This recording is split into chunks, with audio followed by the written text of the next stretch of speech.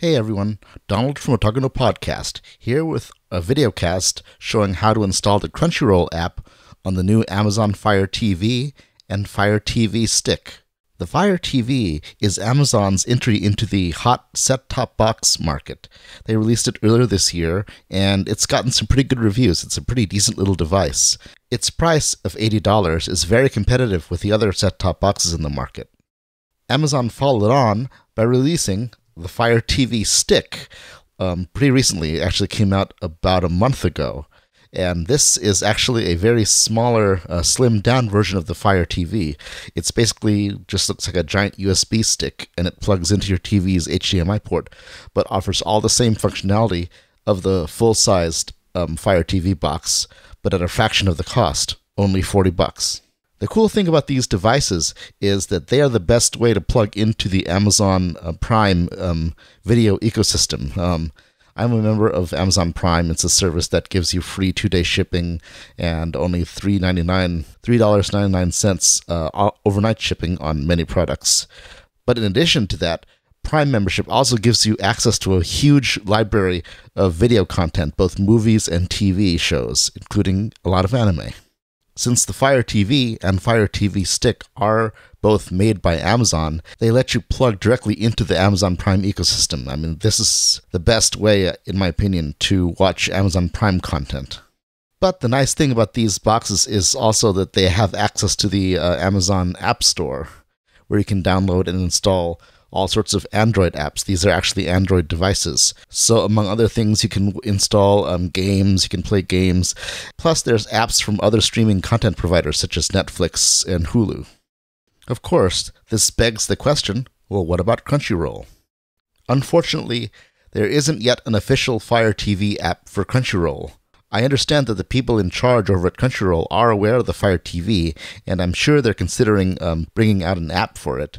But until then, the good news is that you can install Crunchyroll's existing Android app on the Fire TV because, well, like I said before, the Fire TV is actually an Android device. It's not going to be quite the same experience as if they had created a native Fire TV app, but still, it works reasonably well, and hey, it's a way to get Crunchyroll onto your TV. This will take a little bit of doing, though. There's a couple of steps involved, nothing too difficult. As long as you follow the instructions precisely, you're going to be in good shape. It's pretty easy. You will need to download a few things, however. Now, you're probably thinking to yourself, hey, didn't he mention the Chromecast a couple months ago? What about the Chromecast? How's the Chromecast and the Fire TV compare? Well, the Chromecast is actually similar to the Fire TV Stick in that, it's a little dongle that plugs directly into your TV, and it's also cheaper, only $30 as opposed to $40.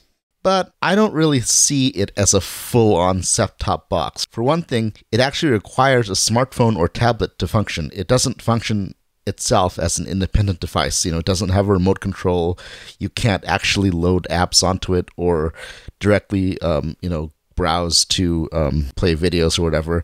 You have to load an app that's Chromecast compatible onto your phone or tablet, and then within that app, you tell it to play the content on your Chromecast device.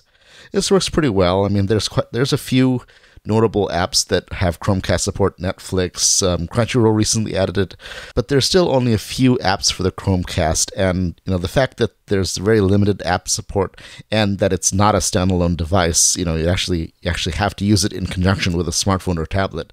I think in given those limitations, I think the Fire TV and the Fire TV Stick are a much better proposition. Anyways, here's what you'll need to get started. The first thing you'll need is to install what are called the ADB tools on your computer. These are programs written by Google that are meant for developers, software developers to use to help control their Android devices, to load test code on them and to control them and stuff. You need this tool in order to load the Crunchyroll app onto the Fire TV. Fortunately, it's pretty easy to install. There's directions here at this Lifehacker article to install how to install it onto Windows, Mac, and Linux. So just follow the instructions and you should be all set. Next, you'll need to download the actual Crunchyroll Android app onto your computer. Android apps come in the form of an APK file, Android package file. That's a file name that ends with .apk. Now, you can't download these directly from the Google Play Store. You'll actually need a special website that'll download these packages for you.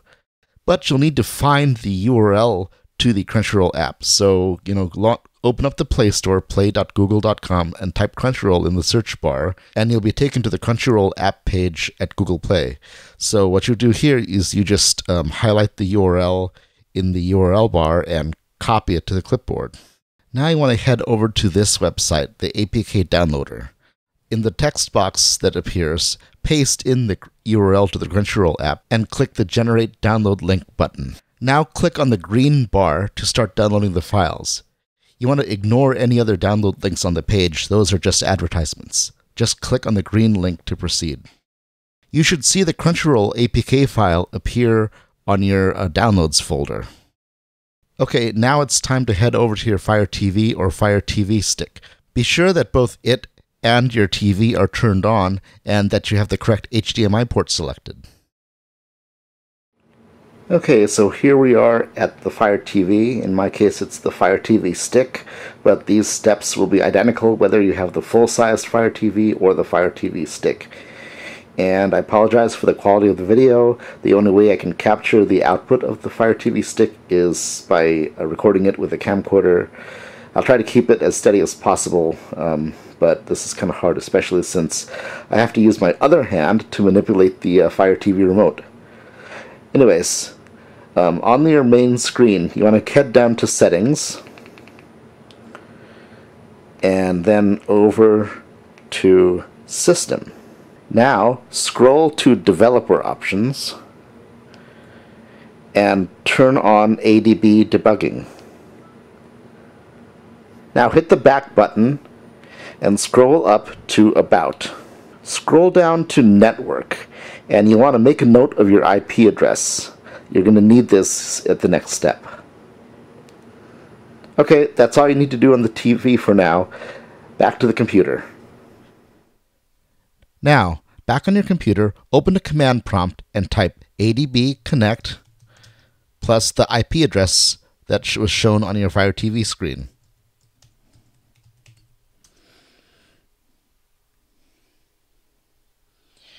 You should see a message saying that it is connected. Now you'll need to go into the downloads directory where the Crunchyroll app was downloaded. Finally, type in adb install and the name of the Crunchyroll APK file. Now you might see this error message, error, more than one device in simulator. That's probably because you have your Android phone plugged into your computer as well, and what it's saying is it's confused. It can't tell which device you want to load the app onto. Simply unplug any Android phones or tablets that you have plugged in to your computer and try again.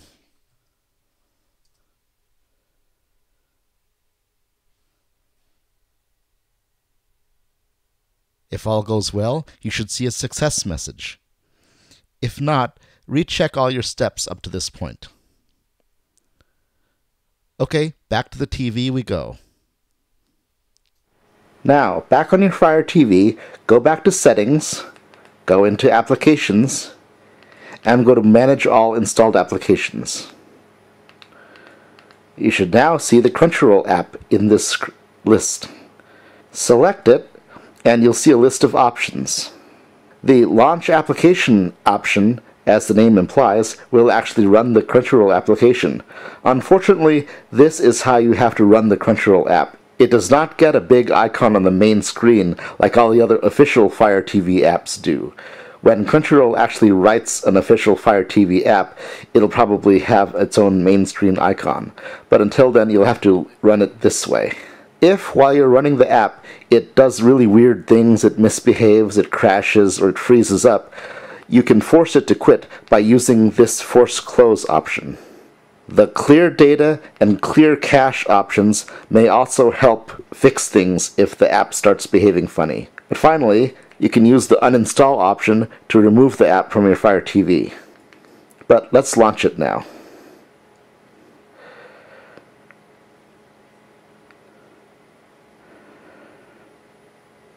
Now it's pretty simple. We just head into the Login tab.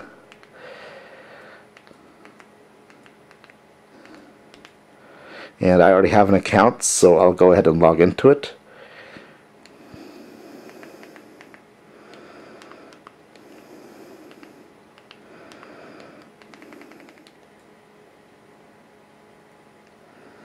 And there we go. Now you can do whatever you want to play items from your queue or whatever.